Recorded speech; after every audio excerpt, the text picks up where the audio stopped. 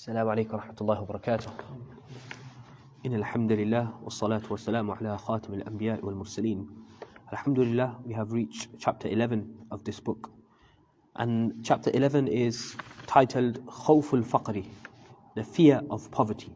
Subhanallah. You know, we live in a society where a person's value and true worth is based upon their net worth.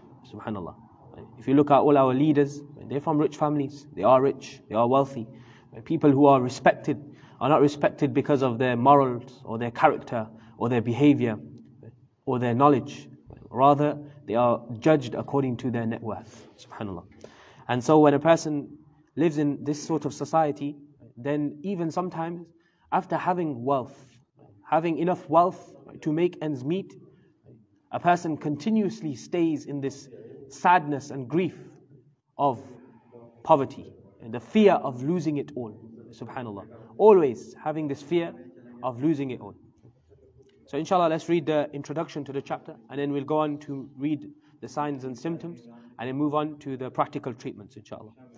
So when the heart is not correctly aligned to the decree of the Almighty, then dissatisfaction will always arise. A dislike of poverty can sit with a person when they are poor, but by far the more widespread disease is the fear of poverty when wealth is in place. Subhanallah. So naturally, when a person is poor, they don't want to be poor.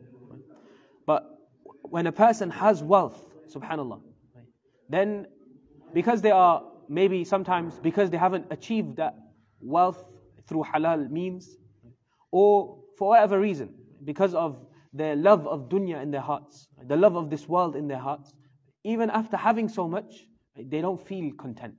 They don't feel satisfied. Subhanallah. They still fear losing it all. Subhanallah.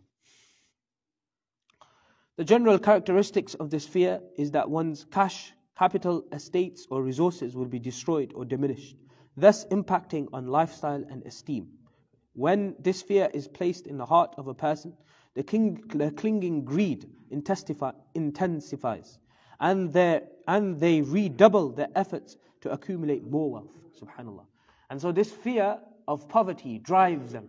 It drives them to continuously, even after achieving so much wealth, accumulating so much wealth, they continue to make more and more and more, and spending so much time and effort. And of course, there's no harm in terms of Islam in earning halal income, earning halal wealth, having halal businesses, of course, by all means.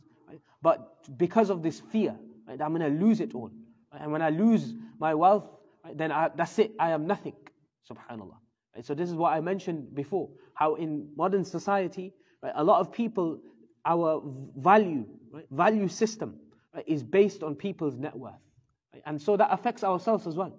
So if we have, the lesser we have, the lesser we think of ourselves. The more we have, the more we think of ourselves. Subhanallah. So we attribute wealth to respect, self-respect and honor. Whereas Allah subhanahu wa ta'ala, being the slave of Allah subhanahu wa ta'ala, being one who believes in one Allah, having iman, being a person who performs salah, worshipping Allah subhanahu wa ta'ala, that is true freedom, is in the servitude of Allah. That is true respect, that is true honor. But we don't find honor and respect in these things. Having knowledge of the Quran, practicing upon the deen of Allah, being given the ability to practice on the deen of Allah, that is true respect and honor.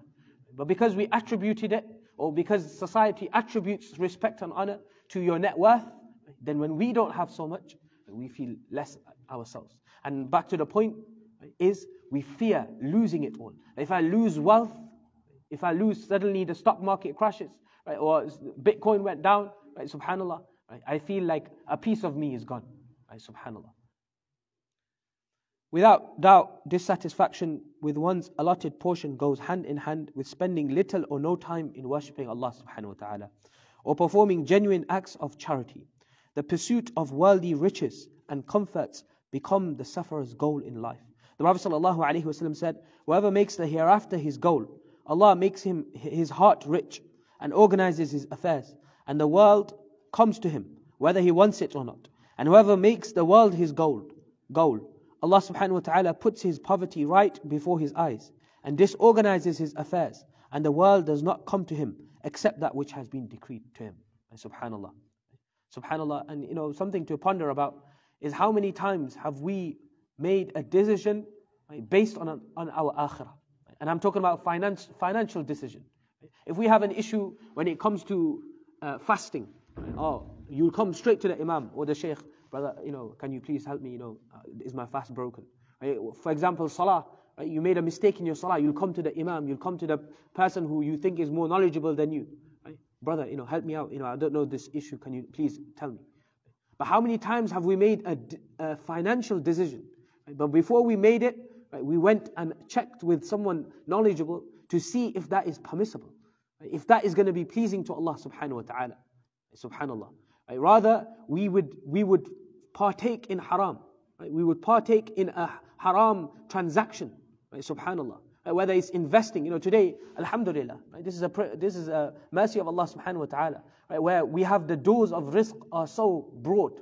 Right? There's so many different ways you can invest. Right? We have the crypto market, we have the stock market, we have people who trade in currencies. Right? We have all sorts. Right? Subhanallah. And investment opportunities, hedge funds, right? Then the list goes on.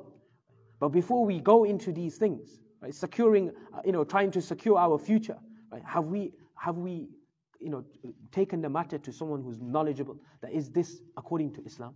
Or is our fear of poverty making us just go into whatever is winning, put our eggs in that basket, and then, you know, whatever, you know, inshallah, I'll earn money.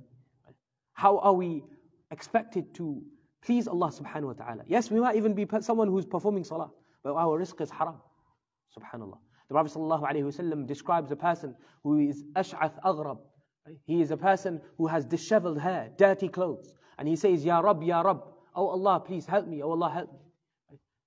The Prophet sallallahu alaihi wasallam says, right, but his food is haram, his clothes is haram, فَأَنَّا يُسْتَجَابُ لَهُ. How will his dua be accepted? Subhanallah. So inshallah tomorrow we'll continue with the signs and symptoms of this illness of khawful faqr, right, being fearful of poverty, right? And then inshallah we'll go into the practical treatments through the Quran and Hadith of the Prophet sallallahu alaihi wasallam. May Allah subhanahu wa ta'ala give us the ability to cleanse our hearts from unduly fear of poverty. Ameen wa akhiru da'wana alhamdulillahi rabbil alameen. Jazakumullahu khair, ahsan jazak.